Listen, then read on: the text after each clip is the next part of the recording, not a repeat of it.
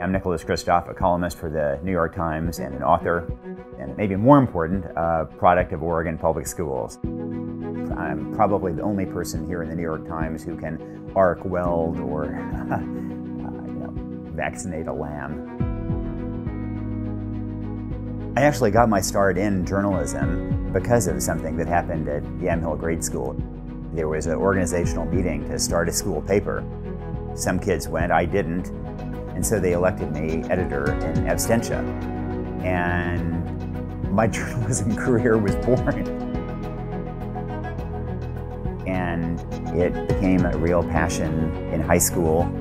There were some real benefits to going to Yamhill Carleton High School. We turned the school newspaper into a community newspaper mailed out to everybody in the area. It was an ambitious venture for a bunch of high school kids, and we screwed up a lot, but we also learned a lot.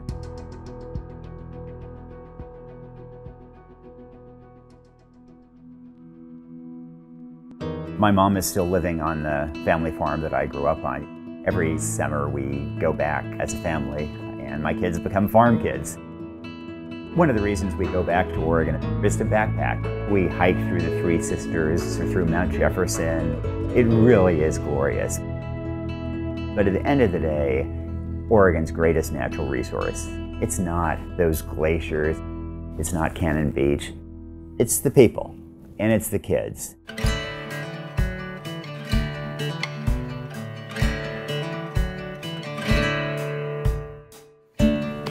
We're incredibly fortunate.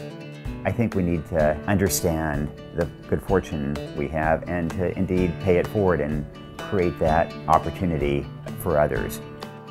I've traveled to more than 150 countries around the world and seen some of the most abject poverty. What is troubling to me is that when I come back to the US, I see cycles of poverty that are pretty much the same whether you're talking about Yamhill, Oregon, or Zimbabwe. There should be equality of opportunity. One of the things I've learned in a career of reporting is that maybe the best escalator of opportunity is education. It provides more skilled workers who have better jobs, who build up the local economy. It gives people a sense of meaning and fulfillment. It creates better citizens. The costs when we fail to provide that are enormous, and they're borne by absolutely all of us. If we care about the health of our communities, there's no better way of preserving that than by investing in our schools and in our kids.